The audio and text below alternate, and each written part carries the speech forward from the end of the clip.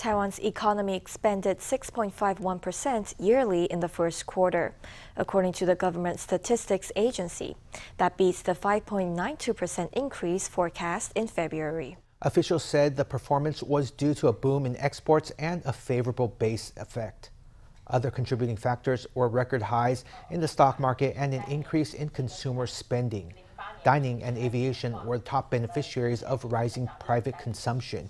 Given the growth rate in Q1, the statistics agency estimates that the annual GDP growth rate will be revised up to 3.57%. That's 0.14 percentage points higher than its February projection.